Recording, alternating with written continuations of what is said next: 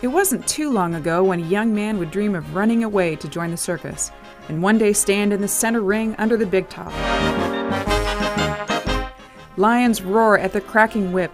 Trapeze artists fly with the greatest of ease, while a parade of elephants march to the traditional theme of the event. However, a young boy and his 4 brothers didn't have to run too far from home. This is the story of William Bennett.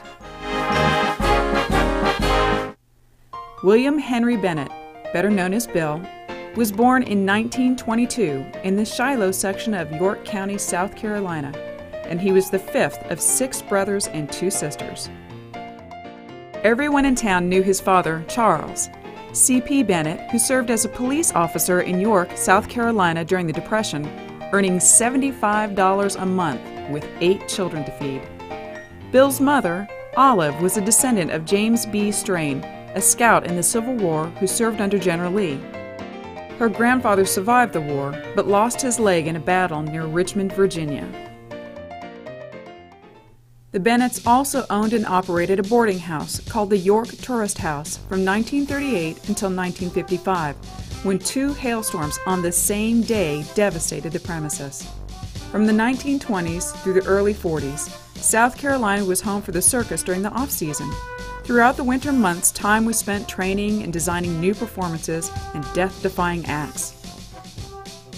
In the 30s, one company, the Barnett Brothers Circus, later known as the Wallace Brothers Circus, came into York one night looking for a place to stay. By chance, they asked Officer Bennett about a place to keep their elephants, monkeys, lions, and buffaloes out of the cold weather. Officer Bennett made a couple of telephone calls and managed to locate a large livery stable warm enough to keep the animals. And since then, the circus came back every year.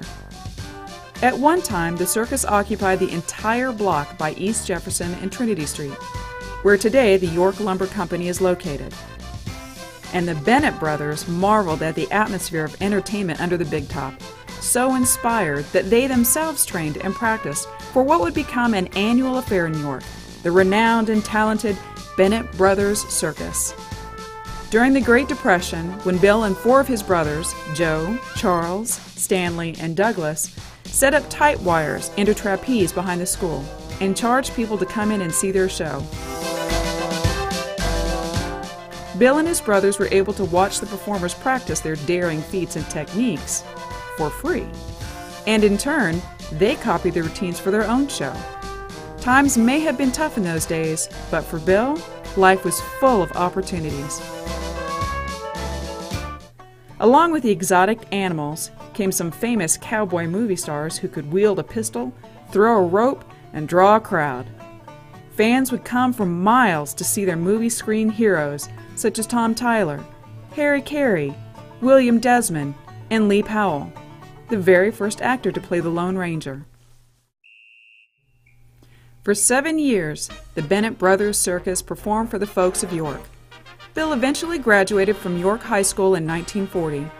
For a couple of years, he was employed as a bookkeeper at the Bank of York. Then, typical of Bill's nature, he didn't wait for the war to call him. He enlisted in the United States Army Air Corps, entering cadet school and piloting B-24 and B-29 bombers. Bill served as an aviation instructor through the war. In the early morning of September 2, 1945, General MacArthur, Fleet Admiral Nimitz, Admiral Halsey, and delegates of the Allied powers accepted the formal surrender of Japan on the USS Missouri, and Bill Bennett was there. This is the photograph he took, circling the sky approximately 1,200 feet above the USS Missouri. In the Air Force, Bill earned the Good Conduct Medal, the Asiatic Pacific Medal, and the Victory Medal. After the war, Bill attended Erskine College, where he majored in history.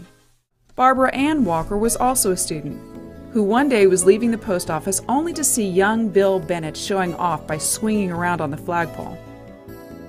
As a professional performer, he timed his swing just right to meet Barbara face to face. That was when they first met. Barbara Ann Walker was from Louisville, Kentucky. Bill said, "It's the home of fast horses and beautiful women, or beautiful horses and fast women. I hadn't figured it out yet." Bill constantly asked Barbara to go to the movies after their weekly choir practice, and when she finally accepted, he made her pay her way. The two have been together ever since. It was a hot 90-plus degrees with high humidity when Bill married Barbara Ann in Louisville, Kentucky on the 24th of August, 1948. The newlyweds returned to Erskine College to finish their education. After graduation, Bill wanted to fly for a commercial airline. However, after the war, pilots were plentiful and the pay extremely low. So in 1950, he went to work for the Celanese Corporation in Rock Hill, South Carolina. Barbara began her career as a school teacher in the York County School District. In 1951, the world changed for the Bennetts. Bill was badly injured in an automobile accident that left him with a debilitated leg. His endeavor to fly as a pilot had come to an end. However, his enthusiasm and positive outlook in life kept them going, and in 1956, Bill changed careers, becoming an insurance agent. It wasn't too long before the couple settled down, making York, South Carolina their home, blessed with a son and 4 daughters.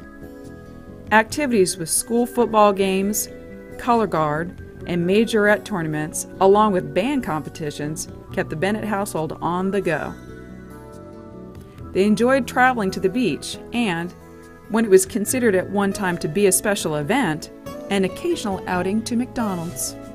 The Bennett family life was centered in the York Associate Reformed Presbyterian Church.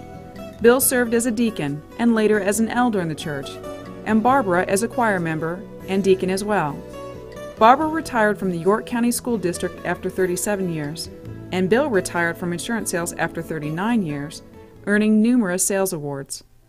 Now living in Rock Hill, South Carolina, Barbara and Bill celebrated their 60th wedding anniversary in August of 2008.